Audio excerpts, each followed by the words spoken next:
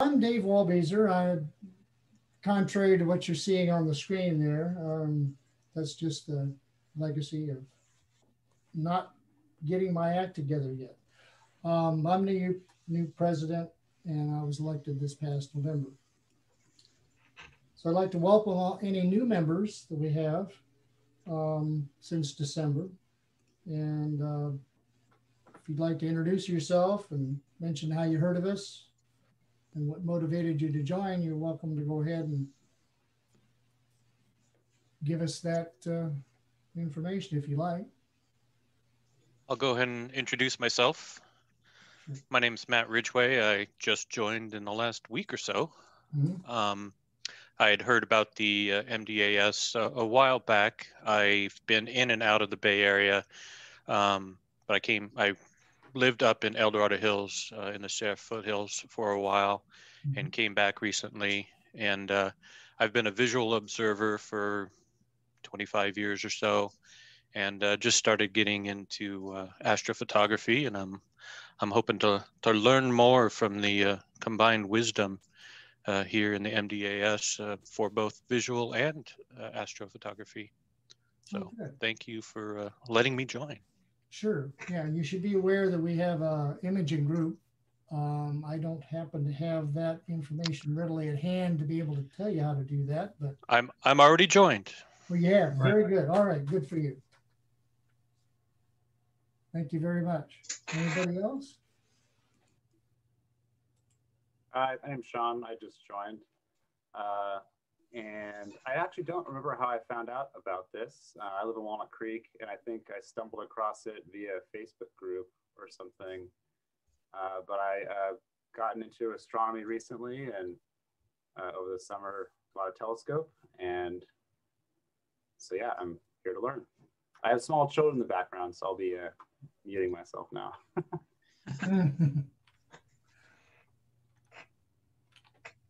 I didn't catch the last name. I'm sorry.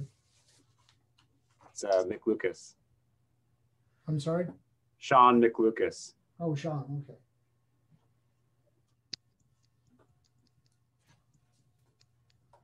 Anybody else?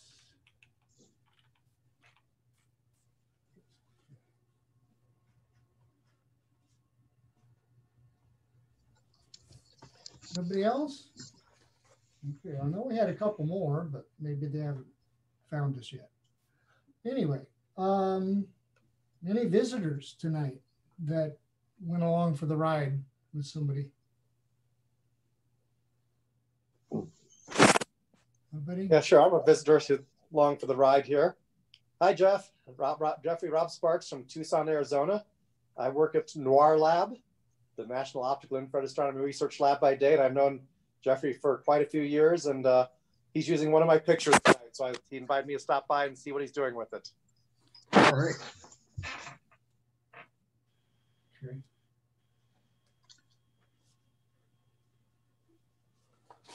Okay. Well, announcements are next, and reminders.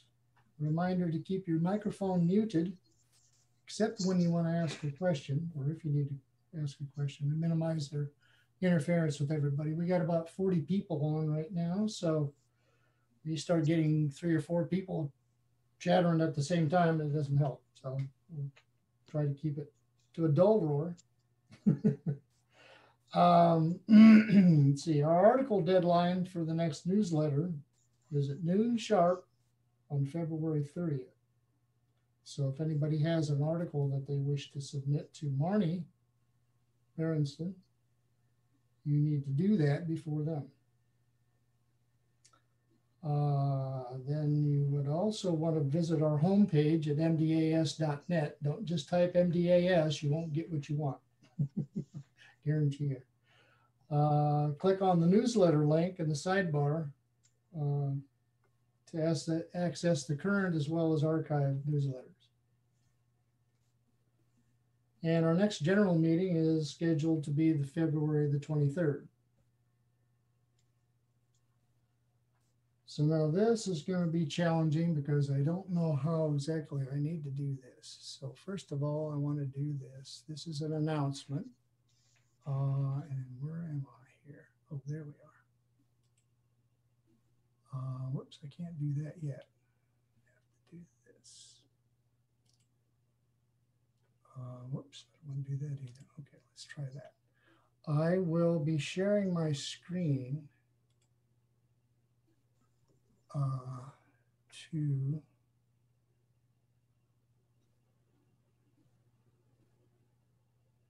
that, and then I will be doing, there we go. And then we have, oh dear, what is that doing in the way? Okay. Bear with me for a little bit. I'm still figuring this out.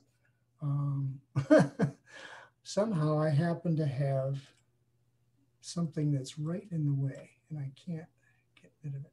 Okay, hang on. Just minimize it. There we go. Well, I did, except I've got this banner that's right in the middle of where I want to get to a menu item here. So I want to start the slideshow. Okay. There we are. Can anybody see that? Yep. Yep. Okay. So this is from Paul Reed, who is recommending this YouTube talk, as you can see here. And it is on cosmic instability, how a smooth early universe grew into everyone you know. And I'll let you take a little while to read that. I hadn't expected this until an hour before the meeting. So like I said, this is courtesy of our outreach coordinator, Paul Reed. So when is this? This is on the 3rd of February at 7 o'clock. And let me see if I can, there's an awful lot there, but I think you recognize that it's involved with the James Webb Space Telescope. Sorry about that. And there's another page, and that gives you the information that you really need, which is Dr. John Mather.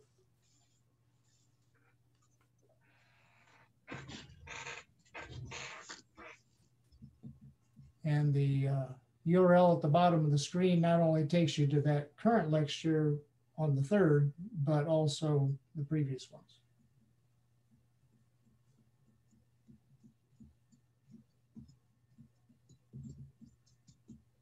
And since this is being recorded, once we get done with that, it'll get posted to our YouTube channel so you can review this. And that should be plenty of time before that February 3rd. Everybody got all that?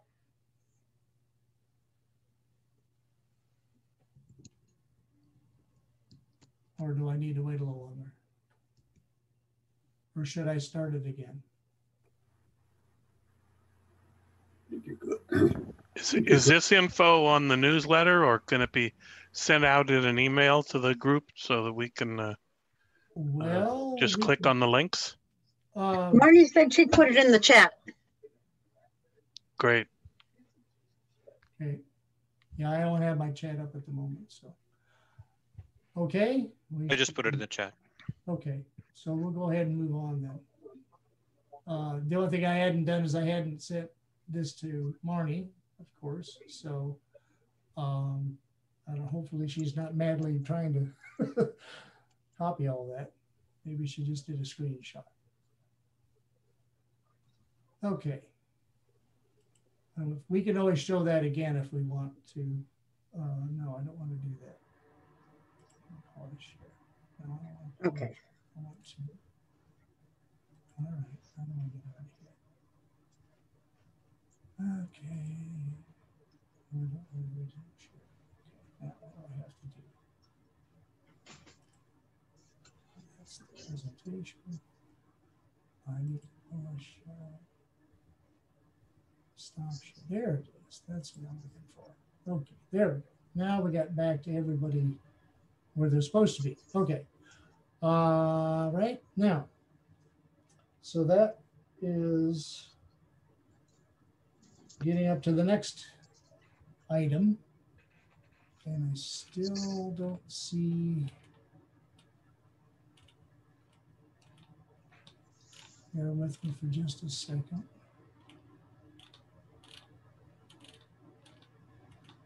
Okay. Well, our speaker coordinator, Dick Flask, who has been or had received last year the Joe Dish Award, he selects the next individual to get the Joe Dish Award. And so in lieu of the What's Up segment, which we normally would have at this time, Richard has selected, guess who? Mike Harms for the Joe Dish Award this year. So you're probably wondering, what in the world is a Joe Dish Award? So I did some digging and I located an article from December 2007 newsletter, which you can access off our website, by the then president, Nick, and I'm going to butcher this name, Sequoias. I hope somebody can help me with the pronunciation. Sequoias. Sequoias. Okay. Yeah, Nick. It's Greek to you. Yes. So out of that newsletter article, he writes, each year our club honors one of its members who has provided exceptional service to make our club what it is. So that's the reason for Joe Dish. Who is Joe Dish? Maybe another question a lot of people Well, have. maybe I can answer that. Oh, good. First of all, thanks to Richard Ozer for bringing my Joe Dish Award over yesterday. Yeah. And I do have actually a picture of Joe Dish. Okay. If I can share my screen, I'll bring it up. Oh, hang on just a second. I will Okay. do that. Hang on. I will do this. Yeah, you need to enable that. Yep. Okay, so you should be also, there you go. Everybody can see that? There you go. That's the one I was going to pull up. Thank you. Okay. Well, this is, first of all, I'm deeply honored because I actually knew Joe Dish, and I know a lot of people in the club don't know who Joe Dish was. And, but he was a member of our club for several years, and he was up in age. You can see him with his cane there, but he was just a guy that loved life, and he was very into club activities. I think this picture was taken during an astronomy day at one of the shopping centers around here. And he was a member in the mostly, I think it was, I'm lousy with dates, but I think it was in the 90s. And somewhere along the way, probably right about in 2000, he passed away. But he was always involved in all our outreach programs. He was just a funny guy. He joked all the time. One of his big things, he always thought the Big Bang Theory was just a bunch of poppycock. And so he had this big button he always wore. It said Big Bang Basher on it. So I think he just wore it just so people would argue with him. But he's also going up to Mount Diablo all the time, getting involved in all our public activities.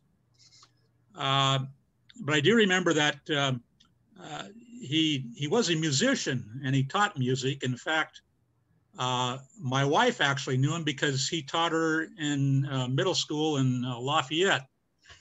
And he also had played several instruments. And from what I remember him telling us, he used to play in some of the big bands and like the 40s or whenever it was. And but he was a very inspiring guy. So we always thought it would be great to have some kind of honor every year in his honor, basically, because he's so inspiring. So thank you very much. Well, you're quite welcome. And I have again, out of that same article, and I'll just read the last little bit here because it does actually explain a little bit what you just did.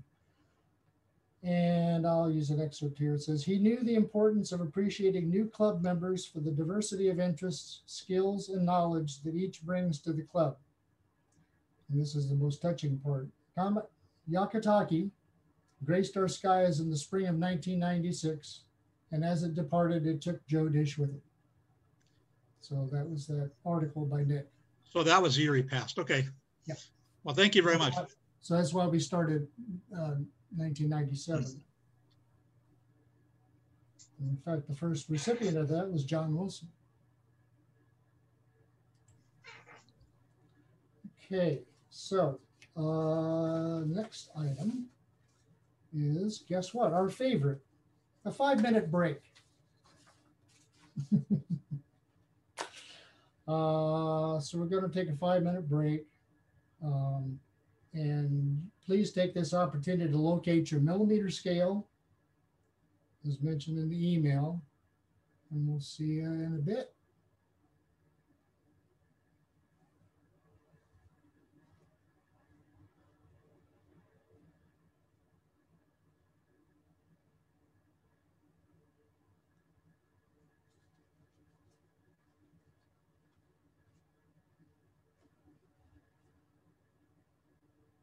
So it's time for our main speaker, which is your favorite guy and mine, Jeff Adkins. And I'll let him introduce himself and describe what we're going to do tonight, because I'll just knock it up. So I'll hand it off to you, Jeff. Okay, I can do that. I got my own Joe Dish story. I joined the club. I only know Joe a couple of years, but I was there when he was still an active member, and I had a couple of lively Big Bang arguments with him. He enjoyed pulling my chain, everybody else. And that was back, if you guys remember, way back in the day when the club used to meet in a bank. That was a long time ago. But anyway, I've been coming and going ever since. Teaching keeps me pretty busy. I do appreciate the opportunity to talk to you guys and show you a few things I've collected over the years. So I got some stories. We do have an interactive part. So one of my things I do every year when I do this for you is there's something interactive. So we're going to actually do a parallax measurement and attempt to measure the distance. It is an earthly on the ground based one, but there's only 6 steps and the math is pretty easy. So I think you'll be able to participate with this along the way and see how you might do it yourself if you wanted to do a parallax demonstration and understand how it works. And then I have some story pictures like Rob said earlier to share with you. I had a couple of stories about Rob too. All right, so let me see, I guess I'll share the screen here. Okay. So the reason that there's 2 copies of the letters is because of the effect of parallax. So I've been teaching astronomy off and on, been working in education since 1986. And I've been teaching astronomy since about 1989, off and on. And right now I teach at LMC and also Deer Valley High School. And I wrote the textbook that my students use. And the activity you're going to do today, the interactive one, is adapted from that workbook. So this is the book they use in my online classes now and when I'm teaching live in person as well. That's probably enough to know about who I am. So we're going to go ahead and get into it. I have a lot of things to share. Okay, so let's see. I need to see the navigator so I can choose different slides. So what is parallax is an illusion, actually. It's an illusion caused by the motion of the observer to make a nearby foreground object seem to change positions. So the very classic parallax demo, which you should all do with me, I want to see it on your cameras, is that you put your thumb in front of your face, maybe 6 inches away, but you focus on the distant background of your wall. And you should notice that when you do that, you'll see 2 thumbs. So if I'm looking at the distant wall, I see 2 thumbs. So if then you cross your eyes to focus on your thumb, your eyes will be crossed together. And your brain can sense that inward bending angle. That tells you that the thumb is pretty close to your face. So you have depth perception. They say we only have 6 senses, but that's not true. Here's another one that's not one of the classic senses. Your eyes can detect how much they're crossed and use that to gauge distance to nearby objects. My ex-father-in-law had only one eye due to a childhood accident and lacked depth perception, had to judge distances to things like cars on the road by how far apart their headlights are. And he didn't have the ability to bend both eyes inward and focus on an object. He lost that sense of depth perception. So in the parallax effect, we usually have 2 observing locations in this picture. That's the 2 eyeballs in the cartoon. However, we can't be 2 places at once in astronomy. So what you do is you take a picture from one position, you wait till you're in the other position. That may be on the other side of the Earth's orbit, or it might be somewhere else in the country. You take another picture. So let's try this. Hold your thumb in front of your face, focus on your thumb, close one eye, and switch eyes back and forth like that. And you will see the thumb appear to jump back and forth as in the illustration at the bottom right of the screen. Of course, your thumb is not moving. It's an illusion caused by the motion of the observer being at 2 different vantage points. So at this point, you realize the parallax is really commonly known as triangulation, and it allows you to triangulate on an object and tell its distance. So this is all about how you can do, if you as an amateur astronomer, could you do some simple parallax? Measuring stellar parallax is extremely difficult for professionals, but there are parallax exercises you can do with your backyard telescope that enable you to measure distances to objects. So I'm going to show you a bunch of that. I'm going to say a couple of things that you probably already know, but I'll try to get into the good stuff pretty quick. So first thing that I'm going to be saying a lot of is about arc seconds. And I'm pretty sure that anybody who handles a telescope is going to know about arc seconds. But I do have a little interesting trivia I did not learn about until, just relatively recently. As everybody here knows, if you take a circle and divide it in 360 degrees, the reason there's 360 degrees is there's approximately 360 days a year. And 360 is a really convenient number because you can divide it by 4 and 6 and 10 and many other combinations. So it's really handy to have a 360 degree protractor in our earthly existence here. And for a long time, degrees were more than sufficient to give precision measurements. But when the telescope was invented, people in the late 1500s and early 1600s, Tycho Brahe was doing extremely precise measurements with gigantic protractors that would be half the size of a house in some cases. And he needed to measure angles smaller than a degree. So ancient tradition has established the 60 slices, which were originally called the minute part of a degree, a thing I just recently learned.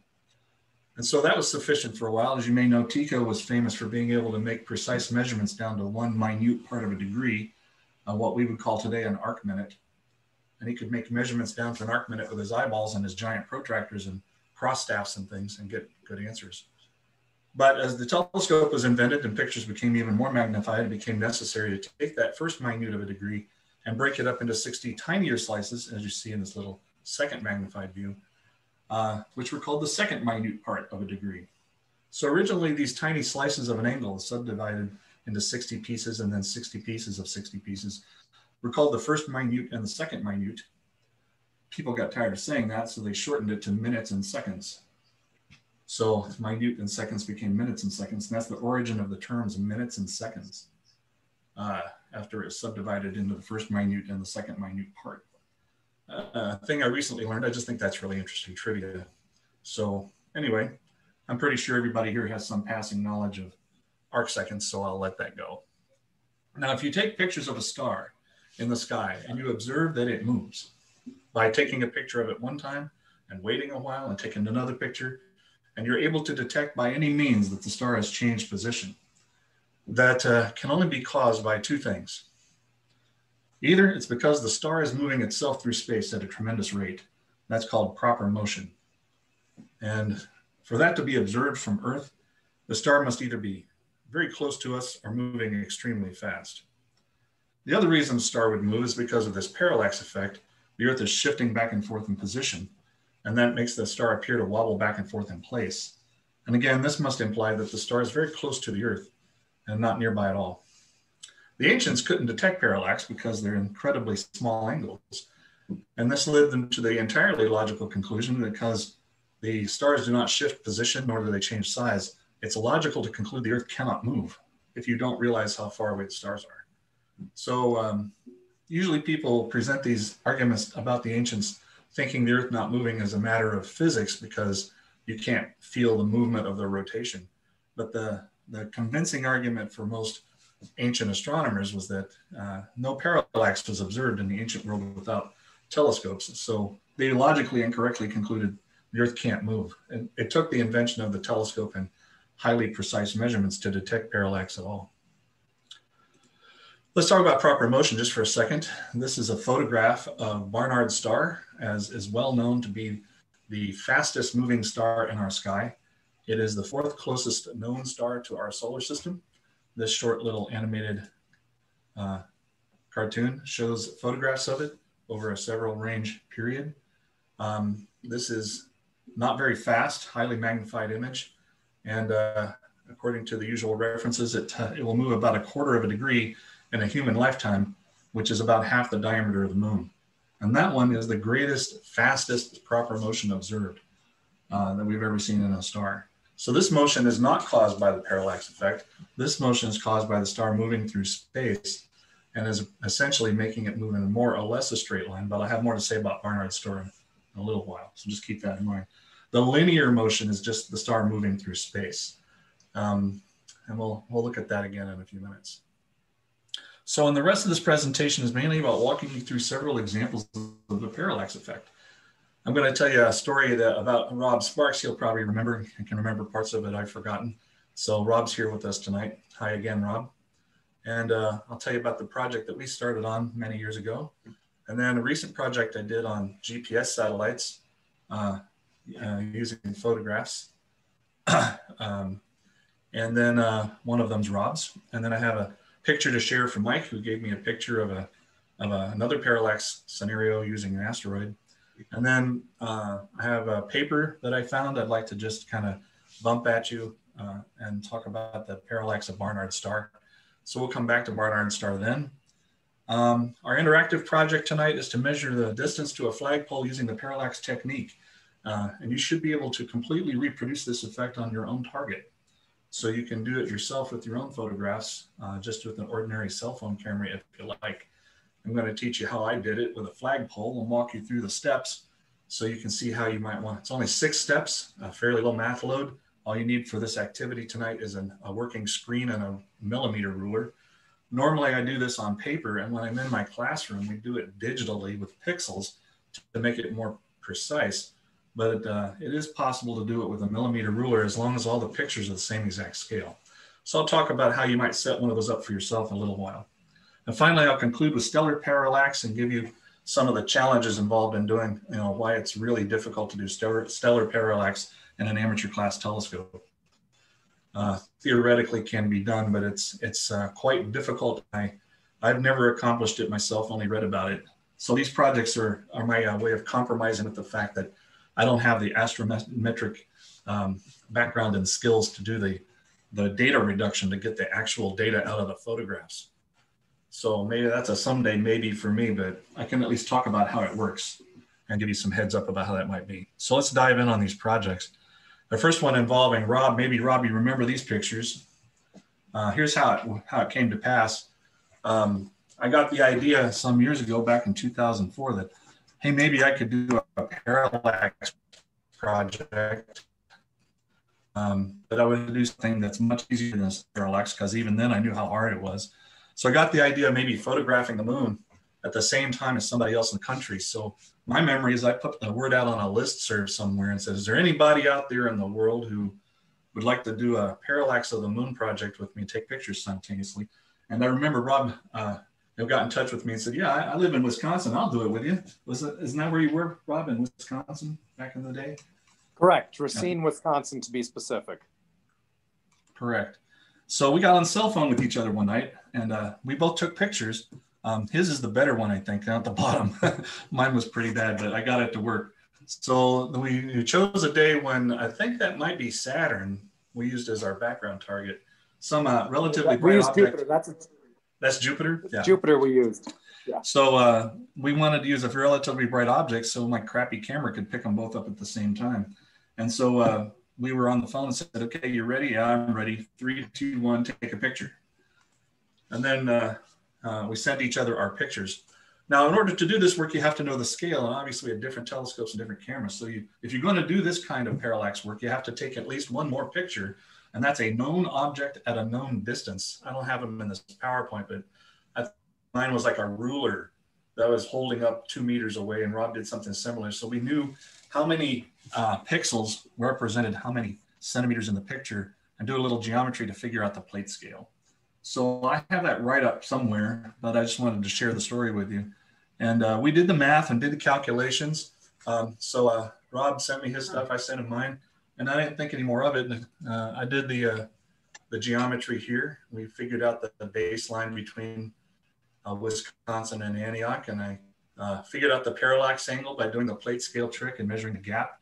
So basically you get 2 angles and you subtract them from each other, the big one minus the small one, you get the parallax angle. Use a little geometry to figure out the baseline, do a little arithmetic, and we calculated the distance to the moon, which we got 236,000 miles, which I attributed the difference in that to the 239,000 mile actual distance as us not being in the center of the Earth.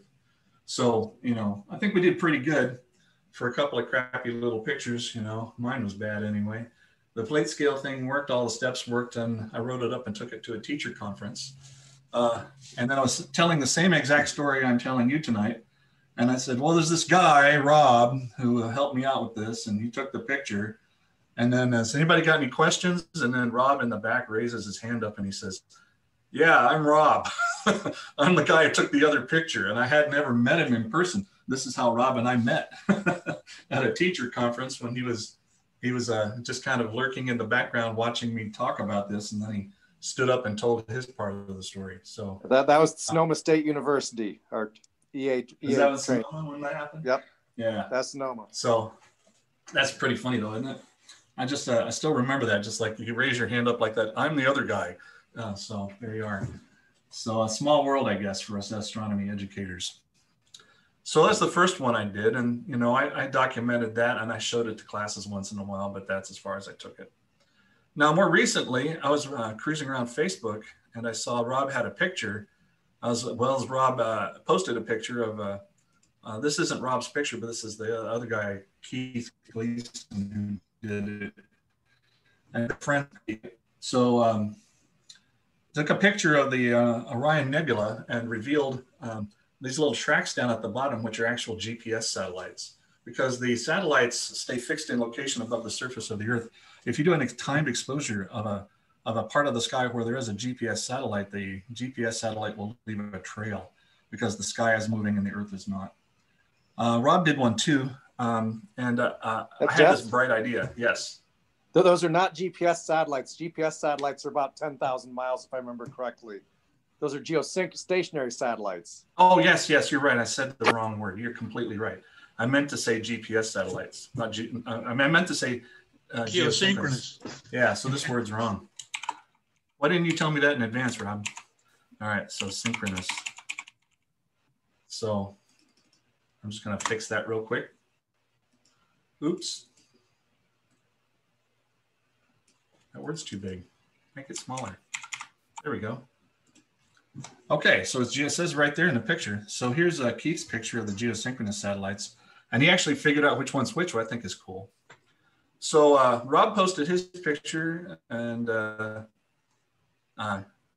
Keith did his. And so I went to some effort to try to combine them. This is the two pictures added together.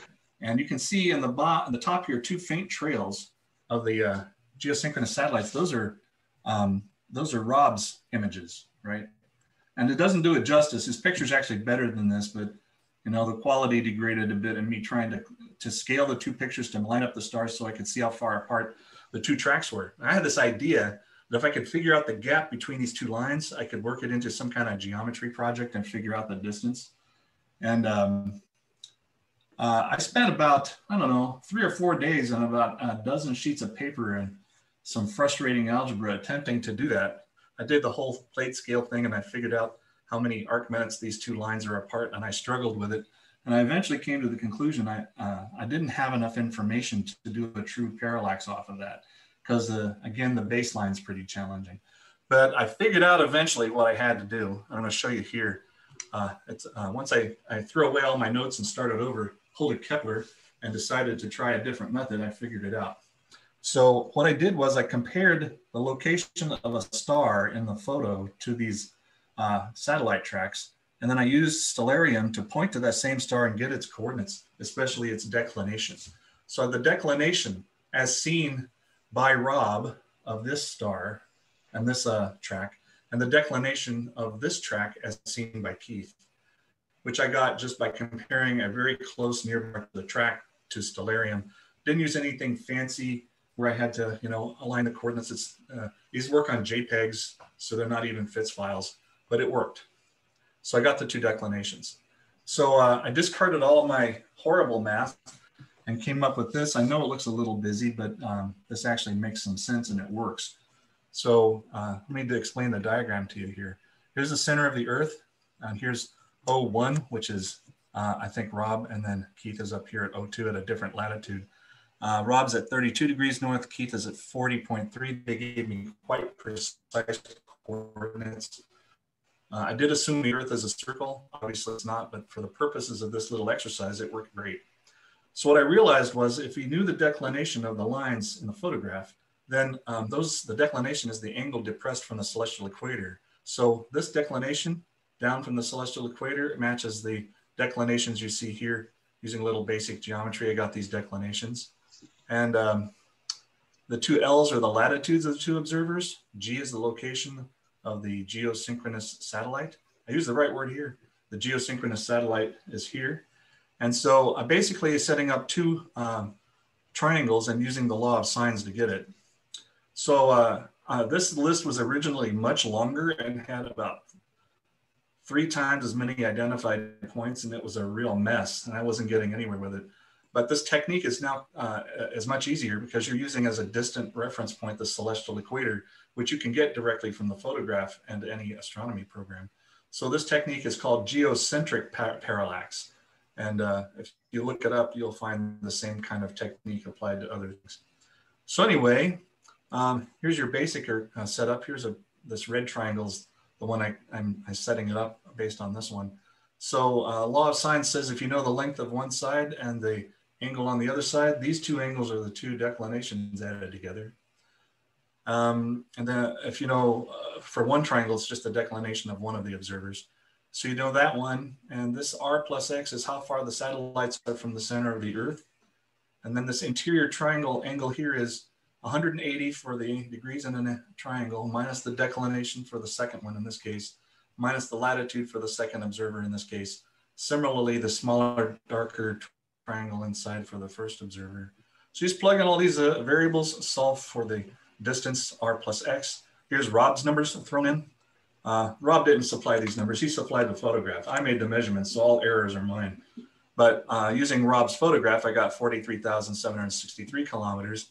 Using Keith's, I got 42,384. So I got a 3% error off of Rob's photo and a 0.5% error off of Keith's. So given the fact I didn't even consider the Earth to be, anything but a sphere, I think it's pretty good results for a, first pass at it. Jeff, can I jump in a second? Sure. My understanding is some of the satellites aren't exactly on the celestial equator. Yeah, there's as also, you can see by some of them are offset with each other when you photograph them. So yeah, they do drift up and down a little bit. Yeah. There's also a parking lot for them just beyond geosynchronous. Right. So, if you might get some tracks from things that are a little bit farther out that aren't actually geosynchronous satellites because when they die, they give them a nudge and push them out of the parking lot into a non-geosynchronous orbit a little farther out. But that could be a source of maybe a little bit of the error or something like that. For my sake as a high school teacher, I get within 3%. I'm like, God, this is gold.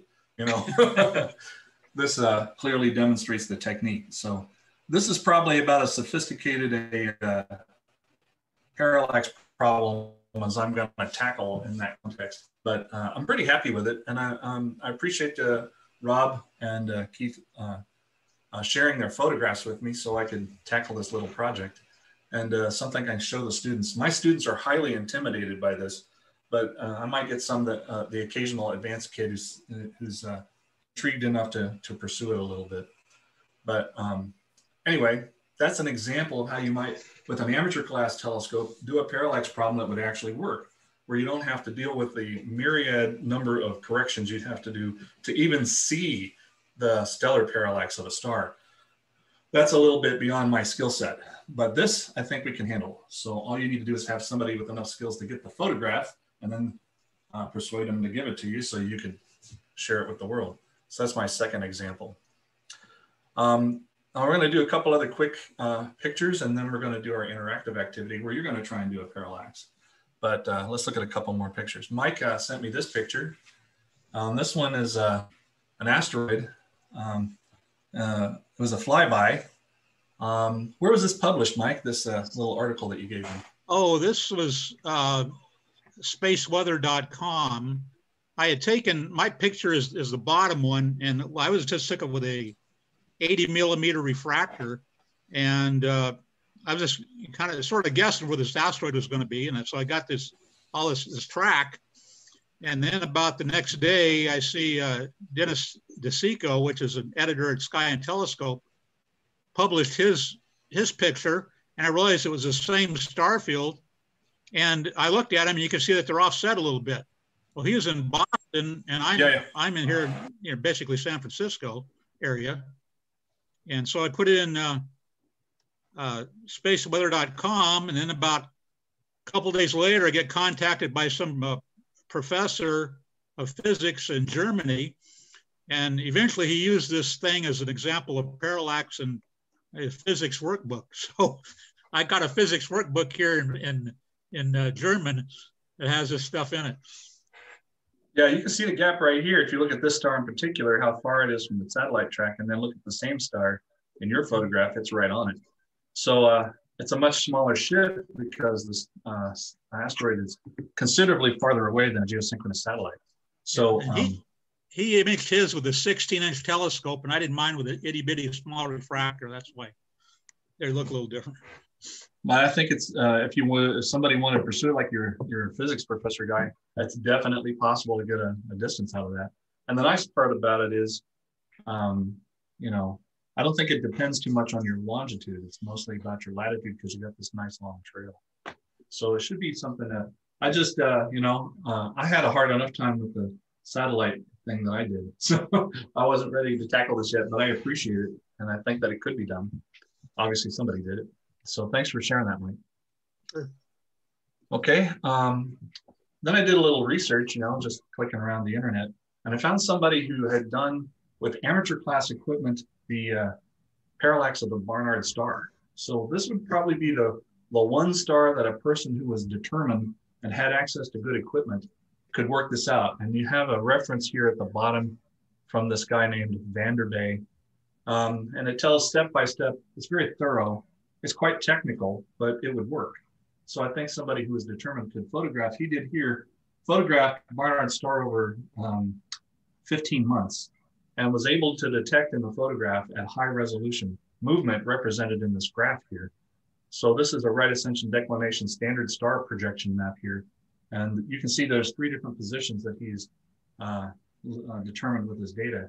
And then he did, this blue line is due to proper motion. That's because the star is moving through space, as we mentioned earlier.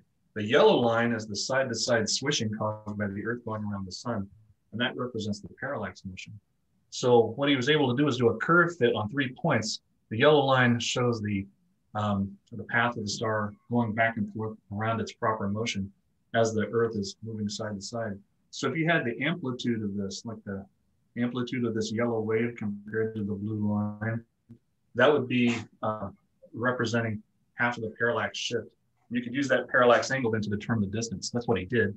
I'll leave this reference for you as a, you can look that up if you like. But whereas the analysis part is pretty sophisticated, I think it's possible that any of us who do astrophotography, Barnard star is pretty bright relative to dim galaxies and things that you guys photograph. So it would theoretically be possible for you to do the parallax activity and repeat what this guy did. And you do have a nice example here.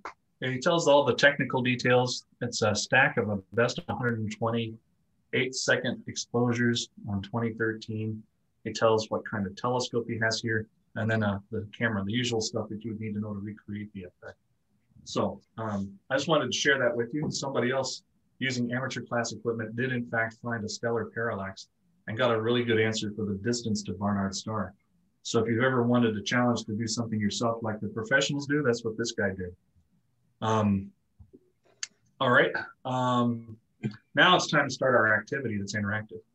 So what I did was, I wanted to do something that was simple enough that my high school students would complete it, break it down in small enough steps, they wouldn't get scared.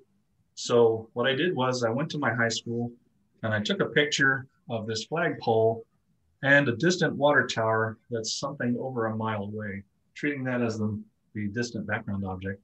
And then I just walked 4 meters down the sidewalk and did it again. So these are two ordinary, digital camera pictures. Now, if you're going to do this work, you have to take one more picture. And that's where we're going to start our process. You have to take a picture to establish the plate scale.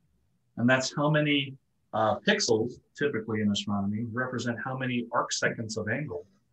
But we're not going to use pixels because we're not going to struggle with the technology of measuring pixels. And if we don't have the same scale picture, it's really complicated. We're just going to use millimeters. So the idea here is you convert these photographs into two angles, theta 1 and theta 2, by using the plate scale. You find theta 3, which is the parallax angle, by subtracting them, and then a little trig problem with the baseline, and you got the distance to the flagpole. We're pretending the water tower is a very distant object and doesn't shift much as you walk just 4 meters down the hall. So there are, in the workbook, it looks like this, and students would actually take out a ruler and measure it on a sheet of paper. But what we're going to do is we're going to measure it on your screens. So as long as I don't change the scale, all three pictures that we need are taken with the same exact zoom settings on your camera. This is the trick to doing it yourself. You need to take 3 pictures, 2 of them representing the parallax effect from 2 different vantage points, and a 3rd picture to establish the plate scale of a known object at a known distance, so you know everything about it. So we're going to start with that. There are 6 steps here, and I'll have you start with this one. The first step is, and all our numbers are not going to agree because all your monitors are different scales, but all of us should get the same answer. So you take your ruler and you measure how wide is this sign. Not the photo, the sign. This is a room sign in the hallway outside my old classroom. So you don't know how many millimeters it is. Don't trust my ruler, it's not a real ruler. Use your ruler. Now, these aren't really millimeters because the scale is not fixed. So you measure from the left edge of the sign in millimeters and go to the right of the sign. And I can't tell you the right answer because all your monitors are different, but you have to write that number down and remember it. So you have a note for that. I have a request to make the slideshow full screen. Unfortunately, that doesn't work in Zoom with this slide program. This is as big as I can make it because if I make it full screen, it tries to show the presenter notes and doesn't show the slide because my presenter software is a little old and it doesn't work well with Zoom. It's the best I can do. I can try to make it, it's as big as it's going to be, I think. That's as big as I can make it. And I can't change the scale in the middle of the presentation here. I'll screw everything up. So it may be kind of small on your screen, but you can measure it. If you decide to zoom in on your screen, magnify it, just don't change the magnification until we're done. I changed it.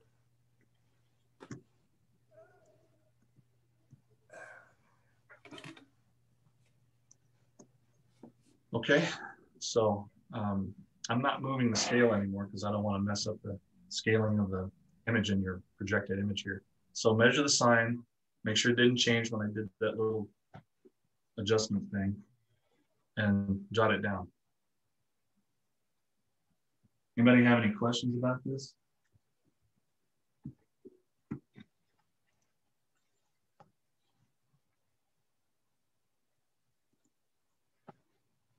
Okay.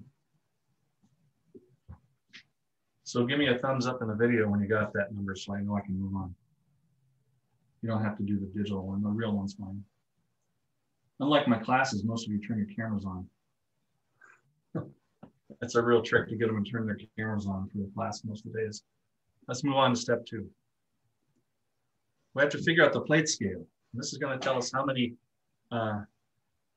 degrees is represented by a millimeter. Degrees per millimeter is our scale we're going to use. So that means we have to figure out how many degrees wide the sign appeared to the camera. When I took this picture, I was exactly measured with a 2 meter long meter stick. My camera was exactly 200 centimeters or 2 meters from the wall. And the sign in real life, not in the photograph, the sign in real life is 30 centimeters wide. So this step you just need to watch because I did it for you. But you do need the number. So the plate scale here is is going to be the first half of this is done for you. We need to figure out what this angle is. And it's the arctangent of 15 divided by 200 gives you half of the angle. And then you multiply by 2 to get the whole angle. So I did that for you. And so this angle here, which is the angular width as seen by the camera of that sign, is 8.57 degrees. Now this step you have to do yourself. For this lab exercise, 8.57 is a constant. And you would need to do this same step with whatever object you choose to photograph to make your plate scale. It could be a ruler that you just photograph hanging on a wall.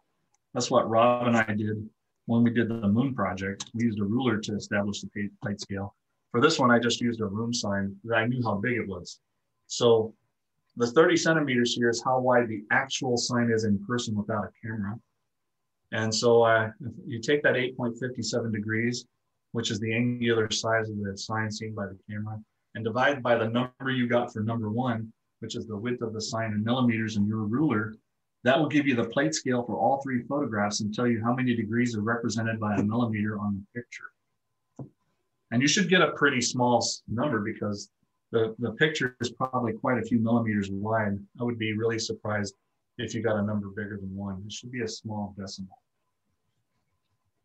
So once again, what do? You take 8.57, which is a constant for everyone in the activity.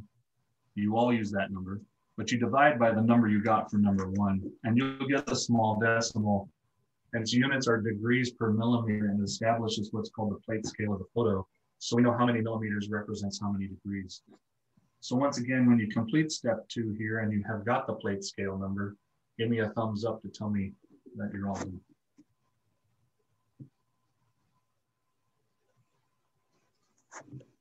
You're not supposed to have exactly the same answer, but if you don't mind maybe typing in the chat what you've got, just to fulfill my expectation that you're all getting, somewhat small decimals.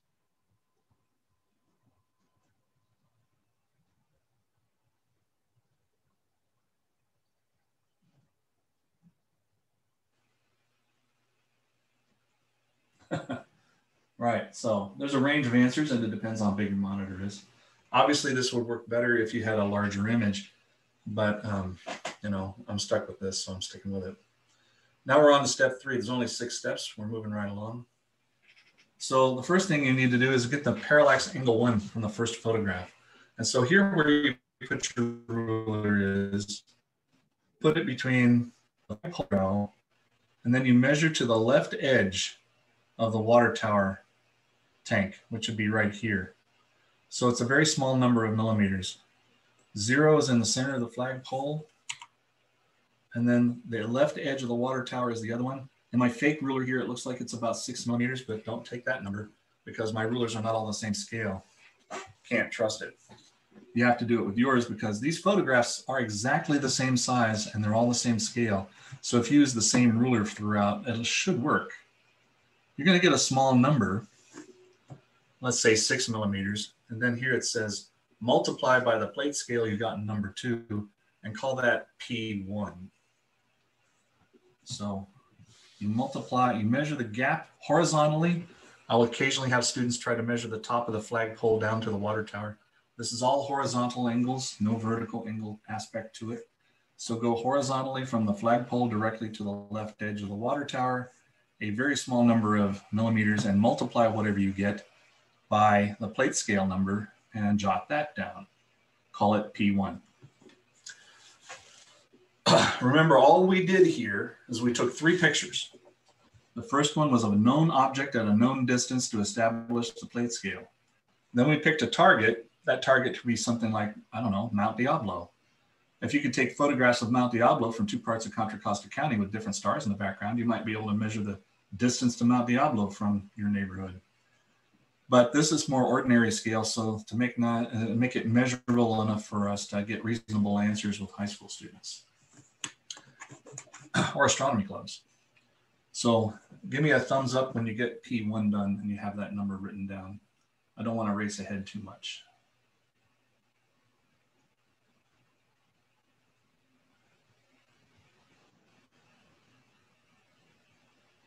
Obviously, this one should be a little bit bigger than the plate scale because you're multiplying it by a small number. We're choosing millimeters. If you can have a good enough ruler to estimate fractions of a millimeter, go ahead, that might help. For parallax measurements, precision matters, even this one, which is a crude example. But all right. Looks like I got a lot of people waiting on me. Let's take a look at the other batch of people. All right, not a lot of those have cameras on. So I'm talking to you people with your cameras on. Looks like if you're ready for me to go on, give me that thumbs up one more time. I don't want to lose anybody here. All right, thanks for that. So looks like we're just going to repeat ourselves, do exactly the same thing on this one, but notice the gap is much larger when I walk down the hall. So you're going to get a bigger number.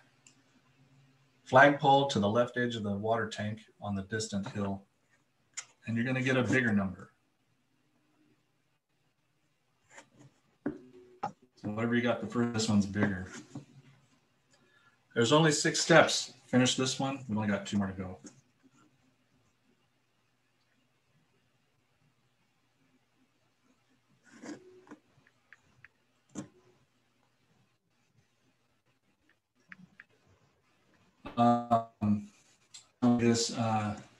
What time is it scheduled to end? Because I want to pace myself so I don't run out of time.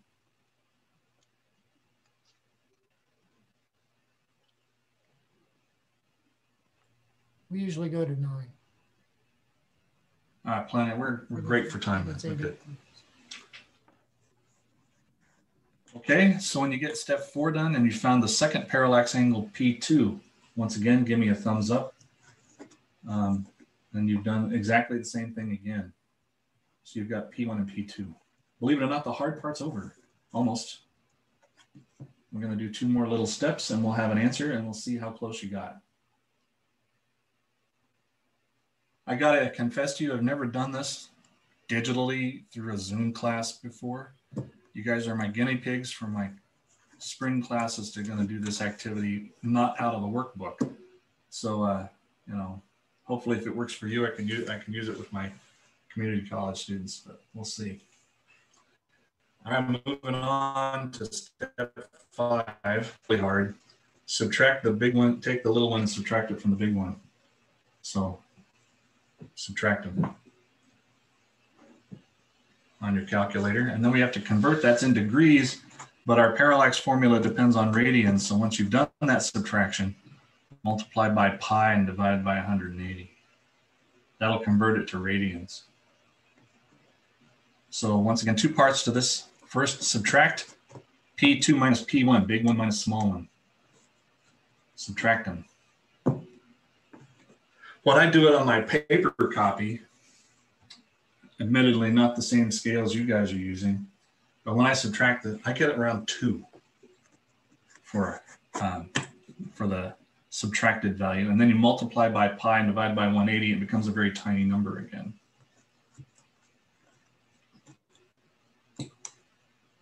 So when you subtract the 2 angles, you're probably going to get something in the order of 2. If you're dramatically different than that, there may be an issue, but something like 2, give or take some decimals. Then you take that number, which is P2 minus P1, and then you multiply by pi and divide by 180, and it's going to be a tiny little decimal. So it's not a very big angle.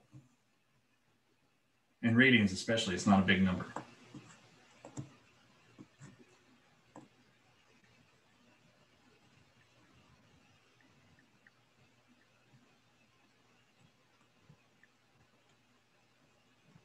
Okay, pausing again. Just give me that thumbs up when you're done with step 5. There's only one step left. It's much easier than this one. Just trying not to leave anybody behind. I still see people calculating, so I'm going to pause a little bit longer.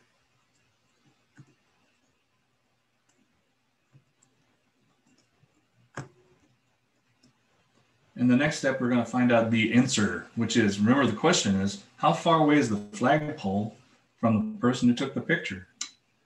We're using parallax technique to measure the distance from the observer to the intermediate object, assuming the distant object is very far away. Thank you for that. So our goal is to find out how far is the flagpole. I'll tell you a little stalling story where I see people still working up. There's a little stalling story about this kind of estimate. I did in my college days, I was a TA for an astronomy class, and they were teaching about how to do tangent equation to measure the height of a building. So you measure the angle up to the top floor, and then you measure the baseline by walking to the building. You estimate how tall the building is, and the students were supposed to report to me, the TA, how high the building was. So they dutifully said, it's a 5-story building on a small college campus. It's not very tall. 150 feet plus or minus 20 feet. They were supposed to estimate how far off they think they could be. 120 feet plus or minus 30 feet. 106 feet plus or minus 5 feet. And then they turned in the answers and I typed them. And then the next person came up and she said, 5,280 feet plus or minus 0.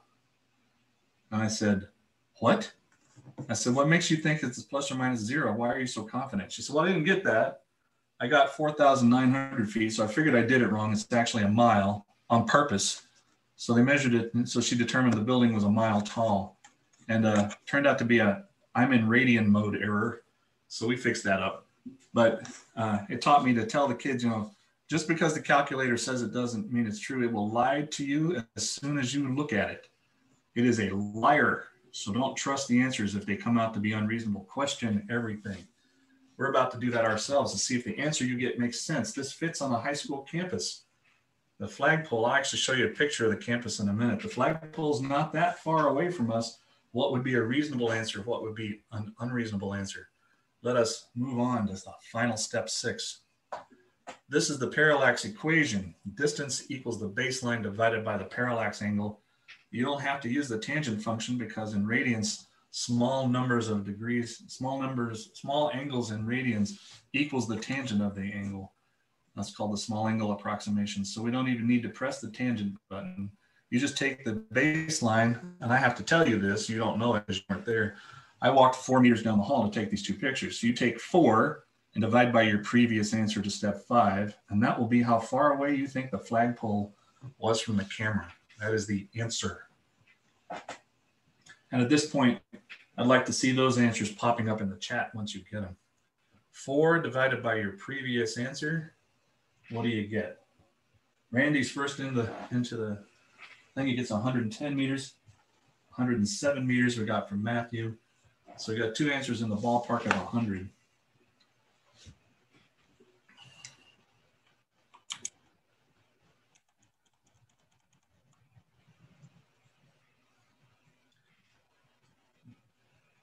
So notice this, since everybody has a different computer monitor, the final answer doesn't matter. We're getting a whole bunch of answers in the same ballpark. By now, it's in that zone that if you don't get something around 100, you're not going to type it in because you know you feel bad because something went wrong. But a lot of folks are typing in the chat 107, 108, 107, 110. So within a margin of just a few meters, you're all pretty much in agreement. Now let me share this, change the sharing focus as we conclude our little activity. Again, I want to point out, this is cell phone camera level technology, right? 3 pictures is all you need. 2 pictures from 2 different vantage points with a nearby object and a distant object. Those could be astronomical. If you wanted to try it out, just to try out the technique, you need 3 pictures, and the 3rd picture has to be an object of known size at a known distance to set the plate scale. And you can repeat everything we just did and do your own parallax exercise and say, I did my own parallax. So let me show you what the answer turns out to be. I'm changing the sharing focus here. I'm going to switch to Google Earth and show you where this thing actually took place. So here's a picture of my campus in Google Earth where I work. Well, I work at home now, but you know what I mean. So my classroom, by the way, is over here where our planetarium is that I haven't used in 8 months, but it's in this building. So actually this middle part here is all me. I have a room that's about 3 times bigger than a regular classroom. Hey, Jeff. This is the. I'm not seeing your screen. You're not? I don't Oh, let me Never try. mind. Hang on. I think I know why I did, what happened there. I can fix that. How about now? There we go. I learned Zoom has a flaw that if you move a window from one monitor to another, it loses the sharing focus. I forgot that for a second, but that's why that is. So anyway, this is my building. This part here is my classroom. That's the auto shop, currently not in use, even when we were in session. And this is the computer lab and robotics lab. So I have like the largest regular classroom in the entire campus, aside from gyms. A great big room has a planetarium in one end, and my classroom, a full-size classroom in the other, a computer lab over here, and a storage room over there. So I've got quite a bit of real estate that they let me have. Could be a lot worse. All right, so anyway, let's move over to where the experiment took place. And I'm going to get a top-down view on this. The picture was taken from this hallway underneath this awning. So the 4-meter walk was right here, and that's the middle of it right there. The flagpole you see in the picture is barely visible right there as a little smudge, and the base of it's inside this little diamond. So the distance between that diamond and that hallway is the answer according to Google Earth. So I'm using the distance measuring tool on the ground here, and then I'm going to move there's a little window here. I don't know if you can see the little window that reveals the answer. It's probably not showing you that, is it? It's just showing this the one window. I can fix that though. So let me fix that so you can see I'm not making this up. That would be this window. Now you can see when I do this, the window that shows the answer appears. So as I drag the line, it shows the ground distance between these 2 points. And that would be right about there.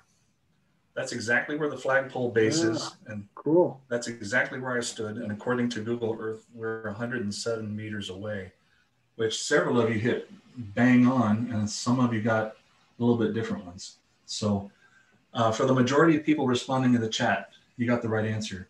If you got double that, there's a 2 missing somewhere in the formula. Maybe that might explain it. If you get a crazy answer like a decimal number or thousands, it's probably a radians conversion problem. But anyway, for the majority of you participating, looks like in the chat, you got an answer in the ballpark of 100, and that is about as big as the school football field. So just to compare that to see if it makes sense, here's the football field. There's 100 meters right there. 100 yards, 100 meters, pretty close. And that's about the distance between that hallway and that. So that worked. All right, so now you can say I did, once upon a time, I did an actual parallax problem myself. So it may not be, astronomical parallax on Proxima Centauri, but you did an actual parallax problem and worked it through. Conceptually, it's the same problem when you do stellar parallax. You have to establish the plate scale. The measurement of the star's position is much more delicate, and there are many corrections you have to make because there are lots of effects that are bigger than parallax that will interfere with your measurement. But in principle, it's the same idea. You need to set the plate scale on the camera, and you need to figure out what that is. And that's done down to the arc seconds per pixel kind of thing. With that kind of precision, you might have a chance at doing stellar parallax. So now we enter the last segment here, which is the stellar parallax part. We're going to talk about that a little bit. Does anybody have any questions about the homegrown parallax activity or what we just did before I get into the next thing?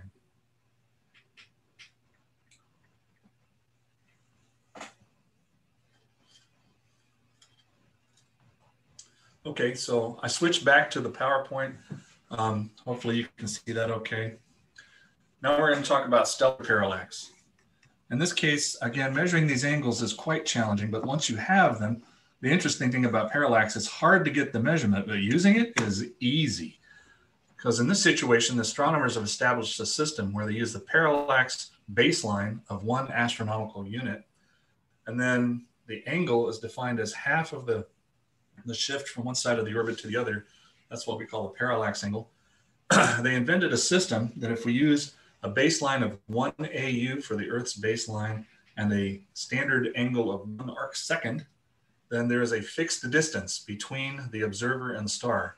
This is a definition of what is now known as a parsec, or a contraction of parallax arcseconds. So an object that has 1 arcsecond of parallax, not a fraction of a degree like we did, like half a degree or whatever, but this has got 1 arcsecond, not 1 arc minute, 1/3600th of a degree shift when the entire Earth is the baseline and not just walking down a hall. It turns out the distance is 1 parsec, as we define it, which turns out to be equivalent to 3.28 light years. So I want to emphasize that parsecs are a unit of length, and conceptually they're similar to yards relationship to feet. They both measure distance. 3 feet make a yard, 3 light years make a parsec. So it's a considerable distance. Nevertheless, 3.28 light years, you might notice, is a shorter distance than the distance to the nearest star system, Alpha Centauri, 4.1 to 4.3 light years. So this tells us that the largest known parallax angle of an actual star is even smaller than 1 arcsecond. It's only a fraction of an arcsecond. Well, while we're talking about parallax, I have to say this. Everybody knows this, right? So ever since this scene came out, it's the only time, you know, and up until that point in history, the first time you ever heard the word parsec in a movie, and then they screw it up. Because in the grammatical structure of the sentence, Han Solo is treating parsecs as a unit of time. Now, if you've seen the new Han Solo movie that came out a couple of years ago, they kind of what they call backfilled the story to try to explain what this means, because he's taking a shortcut through a complicated nebula, and his shortcut's shorter than everyone's else. So then it text distance makes sense. But this is just trying to make excuses for, you know, George Lucas using the wrong word because it sounds more sciencey than just saying, you know, a number of hours. So anyway, that's a whole thing. And they actually tried to fix it in the Solo movie. Anyway, you can't talk about parsecs without telling this story, so I had to say it. So back to stellar parallax. How do you use it now that you've got the angle? If you use the defining equation for the parsecs, where a parallax of 1 arcsecond is defined to be one arcsecond of angle gives you 1 parsec of distance, then this nice little formula here, this is the beautiful thing about stellar parallax. The parallax angle equals 1 divided by the distance in parsecs. So, and you can reverse that, the distance equals 1 divided by the parallax angle. So for example, if you're 100 parsecs from the Earth, your parallax angle would be 0.01 arcseconds. And similarly, if it's 7 arcseconds, the distance would be 1 divided by 0.7 is 1.4 parsecs. So this little part right here, which I'm going to circle for you, this is the really nice thing about stellar parallax, because it is hard to get, but once you get it, it's easy to use. That's the stellar parallax equation. It doesn't have a tangent in it. It doesn't have any complex formulas. All you need is the parallax angle in arcseconds, and you get your distance in parsecs. So I like that part. That part's pretty easy to manipulate. Okay, so what else can we say about stellar parallax? Let me clear this. Yeah. And go on to the next one. Yes. It's a those are two very pretty words. What words? Stellar parallax. Oh, I like those words, yeah. It sounds sciencey when you say them. I did have a question about I'm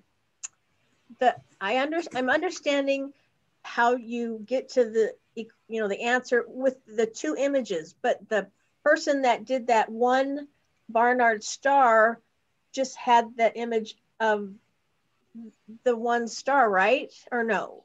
There's 3 different pictures overlaid on top of each other. Okay. So what he did was he put them on the same scale and then plotted their position, like used an astrometry program to determine the precise position of Barnard's star in his images. And then this isn't actually a photograph, it's a graph of the 3 positions he got from photographs. Like this one up above is what he actually generated. Oh, there's okay. Barnard's star. So using some kind of astrometry program where you can lock in on the positions of all the stars in the photograph, and then the software can measure the position of it quite precisely. And he took those right ascension and declination numbers and plotted them on a graph, and this is what he got.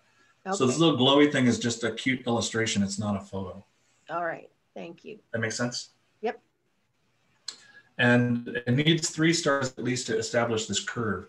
More pictures would be better, but there's 3 as a minimum to establish this sine wave kind of curve to get the parallax shift. This is how far it is away from the blue line at the maximum width.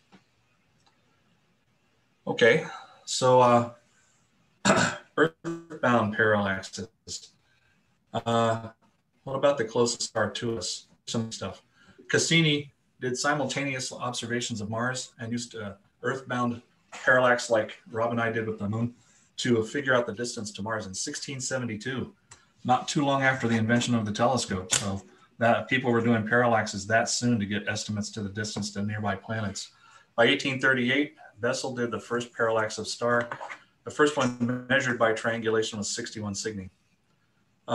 As we all know, Proxima Centauri is the closest star. Its parallax is the very largest parallax angle of any known star, which is 0.77 arc seconds. That generates a distance of 1.3 parsecs, or about 4.23 light years.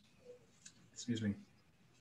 Now, limits on modern earthbound telescopes are limited to the size of the smallest angle they can measure, because the incredibly tiny parallax shifts in most cases are less than a pixel, and you have to use statistical methods to pull out that angle. So it's really hard to get those tiny parallax angles, and based on limitations due to the Earth's atmosphere mainly, your typical earthbound professional scale observatory telescope can only measure a parallax angle down to about 1/100th of an arc second, which corresponds to about 100 parsecs, or only about 300 light years. Within that range, there are an illustration of the brighter stars in 100 parsec range. Some of them that you might know, like Algiva and Regulus, are within 100 parsecs of the Earth, and you know a few other names as well. But there are plenty of stars, obviously, in the galaxy that are farther than this. So in order to get greater accuracy, in the 1990s, the European Space Agency launched Hipparcos, which is outside the atmosphere and eliminates that atmospheric blurring in order to get extremely good parallax angles. So using this space probe, they were able to get parallax angles as small as 0.002 arc seconds, which corresponds to 500 parsecs. So accurate distances were then expanded farther out into the galaxy. Why this is really important is that you have to have a big enough range using this extremely trustworthy parallax technique to hit stars like Cepheid variables, which are used as standard kindles to get distances beyond 500 light years. So, you know, Cepheid variables are highly predictable, and we know how bright they are based on their pulsation rate. And if you have a few of them within parallax range, you can use them to set the scale so that you can look at Cepheid variables pulsating far beyond 500 light years and use them to estimate the distances to things like other parts of the galaxy or nearby galaxies. So doing the precise parallax thing is the first step of what they call the cosmic distance ladder, and uses it to overlap with other techniques such as the Cepheid variable method to measure distances, so that you can expand your knowledge of accurate distances beyond what parallax can do. But even more surprising than this really expanded our ability to do precise parallaxes, and they're still analyzing this data even though the project ended in 1993. People still refer to it in research studies. But more recently, a new space probe recently launched is called Gaia, and also an ESA mission, and it's located at the L2 Lagrangian point beyond the Earth, away from the sun, and it kind of hovers there. And it has a baseline, about the same baseline, but a much higher precision camera with higher resolution. And it looks like they're estimating that their best parallaxes are going to be as small as 0.0001 arc seconds. They estimate in their proposal when it was built that they'll be able to measure distances almost as far away as 30,000 light years and within a 10% measurement error. And that would mean all the way to the galactic center with parallax instead of stopgap methods such as Cepheid variables and other methods that are, not quite as trustworthy as good old triangulation. So this is the cutting edge of parallax today. And Gaia has been launched in 2013 and is still orbiting. And the mission doesn't have a clearly defined end date, but there are maneuvering thrusters that will eventually run out of fuel. So there's going to be an end date maybe around 2024. Okay. Okay, let's move on. I've only got 4 more slides, so feel free to interrupt. That's not interrupting. Feel free to ask. You're not interrupting me. That's why I'm here. But or to unmute yourself and speak up if I don't see the chat pop up with anything. But just kind of giving you a view of what the professionals are dealing with here. You can do parallax anywhere you can send a detector. So here's a really interesting thing. The New Horizons space probe, which has now gone far past Pluto and gone beyond some of the inner Kuiper belt objects, is here's Pluto and other more distant Kuiper belt objects, and it's out past that. And it has a pretty good camera on it, still operating. So they've actually done a project where they've used the camera on board New Horizons to do an extremely wide baseline parallax measurement. So this picture jumping back and forth is Earth versus New Horizons. And I believe that, if I'm not mistaken, that's Proxima Centauri. So they're able to see like a visible jump instead of just a sub-pixel shift, a visible jump in the 2 photographs that's easy to see from that extremely wide baseline, and use it to help calibrate, the positions of the spacecraft and the known parallax angles measured from Earth's orbit. So that's a little project. Here's a link to it to tell you. So people are still doing parallax experiments even today. This is a kind of a hot topic. The science of measuring star positions is called astrometry. And the advent of the digital camera has really revolutionized it because we can get much more precise measurements than we could back in the old days. Jeff? Now, here's a slide to make you worry a little bit. Yes. I was going to say that Todd Lauer of Noir Lab was the chief person who was doing that parallax with the New Horizons. Oh yeah, tell us about it. And last summer, I interviewed him on our Live from Noir Lab series. So if you go to Noir Lab's YouTube channel, you can find the archive of that interview where he talks about that project. Maybe you could dump a link to the site in a chat here for us. Yeah, sure, I can do that. That'd be awesome. For you guys who don't know, Noir Lab used to be NOAO, same facility. So they've changed their focus and funding shifted and all that stuff. But, I took some classes down there, and Rob and I have been, circling each other for years, and you're still working down there. What is your job there, by the way? I don't actually know.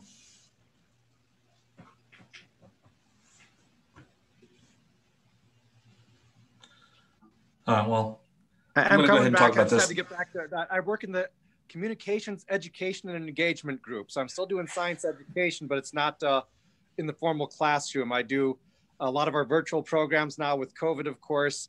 Outreach to Tona Otham Nation, since Kitt Peak is on the Otham land. I run a couple of programs, one called Colors of Nature, which is a STEAM program for students, and our Project Astro program as well. And I do a lot of our social media and stuff like that. So I do a lot of different things, and literally communications, education, and engagement is the name. Well, let me put a bug in your ear because, these guys are always looking for speakers, and sounds like you and some of the folks at the lab might be good candidates for that. So if our speaker coordinator could get your email address, maybe they could establish contact. Yes, we can definitely do that. Future presentation. I'll put that in the chat too. Maybe you could. That's awesome. Thanks, Rob. Appreciate it. Okay, so we're getting close to the end of this. Let me just show you this thing. This is what the professionals have to deal with, and why it's so hard to do parallax in a conventional sense. First of all, the star is not a fixed point, but it's a fuzzy blur. So in order to establish its position, you have to do a thing called full width half max. You do a graph of its brightness as a function of position, and you're looking for this peak here, which is presumed to be the position of the star. So that's how you can narrow down the position of the star and make it a little bit more precise than just judging where the center of the blob is. You use a mathematical technique, which in things like the Gaia mission is automated. So it automatically detects the center of the star using this centering technique on the full width half max. So on the y-axis, we have the brightness of the pixels, and the x-axis, their position. It plots a graph internally, finds the peak of the graph, and calls that the position. The position of stars and earthbound telescopes can be affected by refraction in spheres. So the lower you are in the sky, the worse it works. Air mass can have a big influence on the position, especially since you realize we're measuring things typically here that are sub-pixel shifts in the positions of stars. So doing it from the Earth is quite challenging. In the literature, you also see references to trying to estimate how much the telescope's shape bends when you tilt it over. The flexing of the telescope causes tiny shifts in position on the camera, so that affects the precision as well.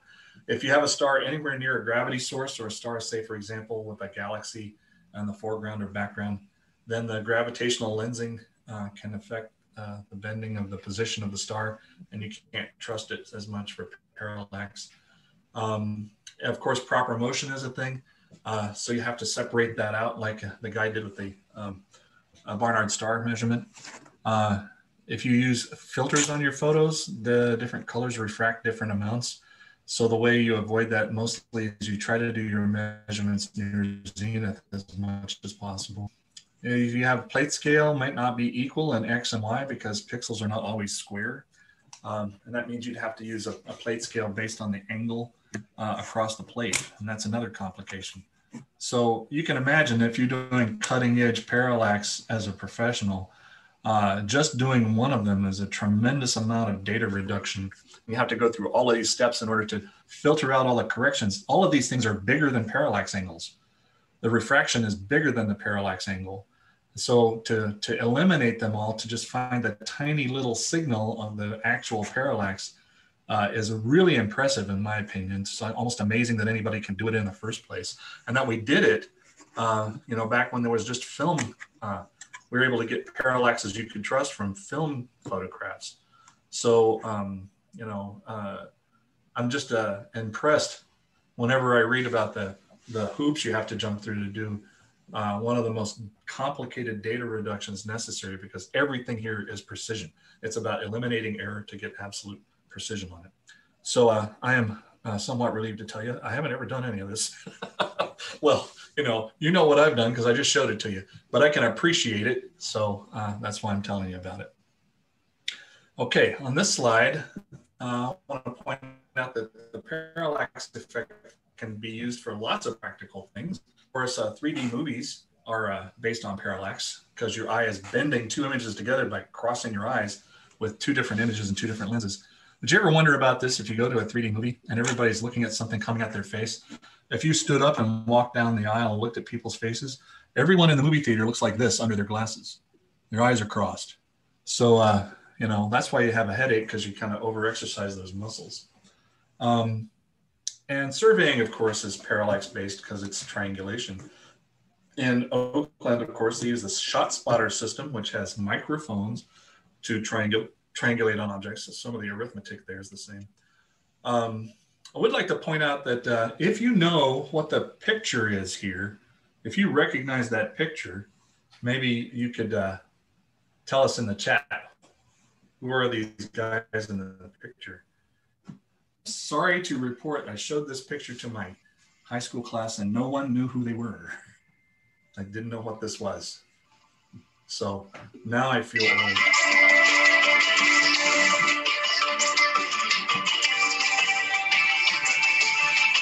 Yep.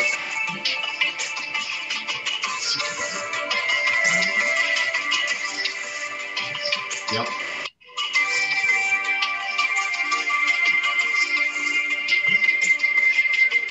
Okay, so last picture. What is the ultimate expression of parallax? These fiendish things. Remember these magic eye pictures? Oh, sure. I can repeat the slides at the end. So here's the slide for all the corrections you have to do for parallax. I assume that's the one you want to see, Nathaniel Bates. And then these are all the things that if you're going to do a professional parallax measurement from an earthbound telescope, you eliminate some of them. Atmospheric refraction goes away if you're in a spacecraft. But then you have other problems like differential heating of the spacecraft changes its shape from the sun, so that could change your parallax measurement. So they have different things when they use space probes. Nevertheless, I would expect that it might be a little easier because several of these things go away and they're no longer a problem. Okay, so you good there, Nathaniel?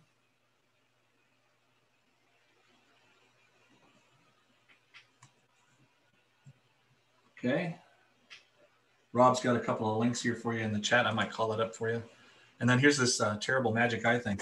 So I'm gonna leave that there while I look at Rob's link and get ready to finish up. This is my last slide. See if you can figure out what this is using, you know, the crossed eye effect. You cross your eyes and back up. When I do this, I know a lot of people say they can't see them, but when I do it, I get right up next to it and I unfocus my eyes and back up, and then suddenly the picture snaps into place. So see if you can figure out what's in this one. It's Saturn. Yay! You guys are good at this. You can cross your eyes correctly. Actually, so, I use these all the time to enhance my psychic abilities, believe it or not.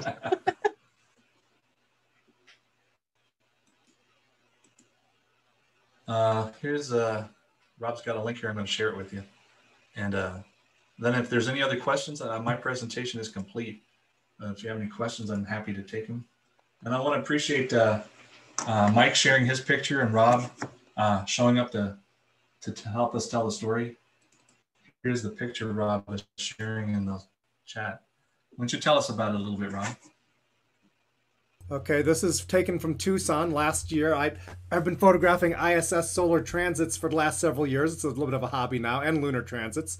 And transits of Mars, Jupiter, and Saturn I've gotten too. So I've done a lot of ISS transits of various objects. And this is last August, a friend and I went out north of Tucson here near Oracle. We were about 3.5 kilometers apart. I was using a Canon 80D camera and a 150 to 600 zoom lens, and she was using a 5-inch refracting telescope. And I zoomed my lens and played with it till we had about the same focal length so we could get the images matched up. And there are fortunately a couple of fortuitous sunspots there which helped with image alignment. So we were actually able to, with a 3.5 kilometer baseline approximately, we were able to get this image showing the very different positions of the ISS relative to the sun. For a transit like this, I think the transit path on this one was a little over 5 kilometers. I'd have to look it up to remember exactly, but so we were, you know, one of us was fairly far north of the center line, one was fairly far south of the center line with the 5 kilometer transit, you know, 2.5 kilometers north and south. We were at like 1.7, 1.8. So we were, you know, 2/3 of the way to the edge of the line on each of those. So I overlaid the images and produced this image showing the parallax with the ISS in the sun. So that was a very fun little project we did last summer. Thanks for sharing that, Rob. That's a great picture. Your stuff on Facebook is just amazing. So I'm a dabbler, but I can really appreciate it because it does take some planning to get those pictures. And you do a good job with it. Your warning the other night said the ISS was going to pass over Tucson. So I looked up my house and I saw that it was going to pass, you know, it's heading in my general direction. It did pass over my house. So I ran outside with binoculars and looked at it, but I didn't try to photograph it. But thanks for the warning and the tip. Okay, folks, if you have any questions, we're done. I don't know if you have anything you want to ask us about, but I appreciate the invitation. Repeat the slides again, if you could. Which ones? For the parallax. For the exercise? I forgot to reconvert back using. Yeah. Sure. I just want to do it over if that's all right. Yeah, no problem. Let's see here. Here's step 1, and I'll reshare that with you. Anybody else got some questions? I'm checking the chat here. Okay, so let me just do that again. Okay. So hope you guys enjoyed that. I do always enjoy getting to come talk to you, and I hope I keep getting invitations because it's like a real boost for me. I love doing it. And you're maybe next time it'll be Rob. And sir, you're saying that thing is really 30 centimeters? That's correct. So if you were standing in front of it and not looking at a photograph of it, it would be 30 centimeters wide. And when I took this photograph with this camera, I was 2 meters away from it, using the exact same zoom settings, not touching them, to take the other photographs. Okay. Right. So if we're, okay. So that's my conversion scale then, 0.015. Right. So whenever you're ready, just tell me go on to step 2. Go ahead, sir, if you could. Well, all right. You should know that this is being recorded, so it will be posted on our YouTube channel. Okay, appreciate it. Thank you. So we have we're kind of getting slim on time here. 8.57 divided by, got it. Okay, can you move to the, okay, go ahead and go to the next one, sir. Thank you. If you guys have any final business for closing out the meeting, go ahead. I'm done. If there's, I can hang around and finish this, but. No, we're basically done, but. Okay, go ahead and do the next one. But all of this will be available. Thank you very much. Appreciate it. So okay. you can redo that at your convenience. Okay, 12. So I got 12 on my measurement.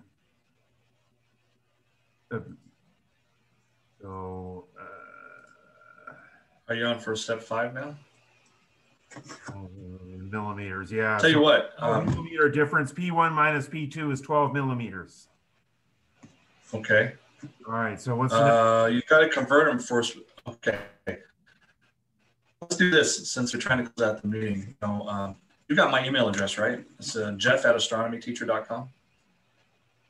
Sure. So if you send me a message, I can send you the copy of the handout, and I can go through it with you. Oh, that'd be better. But it sounds like they're trying to close the meeting now. So here's my email address in the chat. I was off by a factor of 7, and that's my conversion. So I think that's what I did. But okay. And here is the address. If anybody has a question for me when I follow up later. Thanks, everyone. I appreciate it.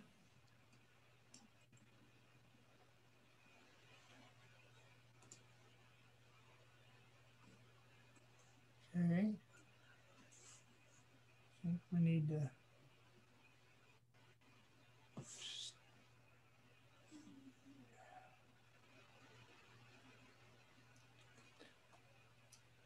Okay, well, I think we've got to wrap this up, guys. Okay, thanks a lot. And I do have a correction to make, by the way, before we all go. Of course, there's probably a lot of people have left already.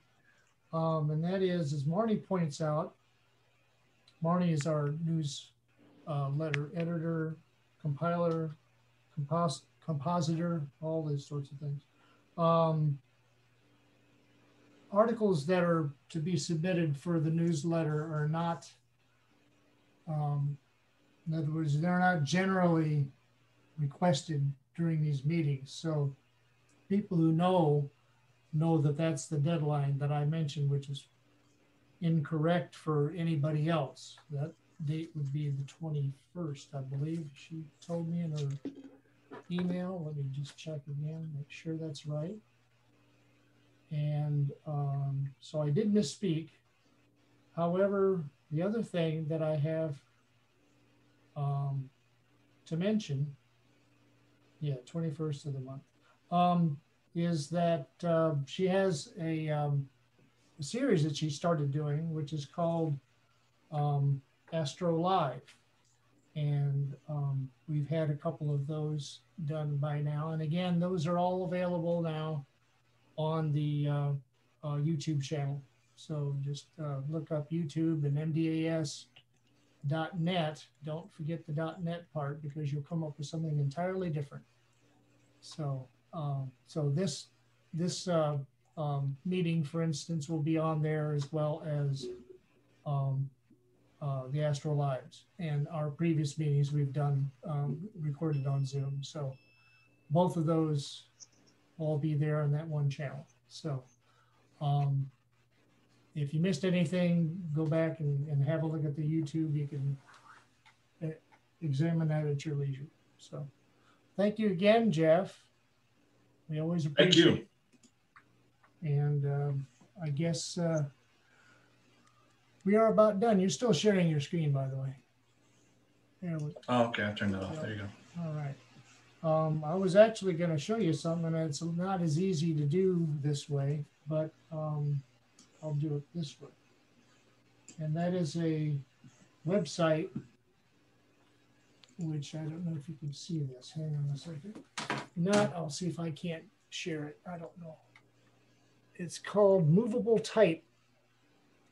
And I don't know if you've heard anything about that, but it's from the UK, and I'll give you the URL, which is movable-type.co.uk. And I can type that in the chat in a second here. And it gives you, among other things, calculating distance, bearing, and more between latitude, longitude points. And how I stumbled on this was one of my previous jobs. We did, we had to determine the accuracy of the, the ankle bracelet monitors for knowing where certain offenders are and tracking them. Well, you can look at a Google Earth and you can put in the GPS coordinate and then find and change that coordinate very slightly and actually get a line between that first point and the second point. And using the Haverson formula, you can calculate the exact distance, because Haverson takes into account the curvature of the Earth. And of course, that's going to be different wherever you are on the Earth. So I will put that, let's see, where's my chat at? Oh my gosh, we have a whole bunch of them. Okay, I got to get back to that view chat. And okay, where are you? Oh, there we go. Now I need to put that to everybody. Okay, and that's going to be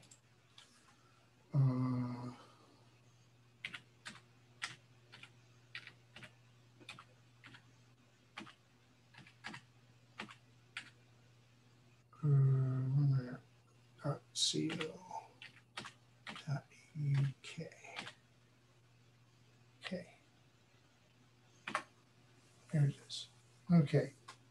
So it was really fascinating to be able to take one of those GPS ankle bracelets and get the coordinate from it and then go ahead and move, 100 meters or 50 meters or 10 meters, whatever. And you can still track where exactly it is. It's amazing. You got so many decimal points after the latitude and longitude you didn't even know about. Cool. I will take a look. Sure.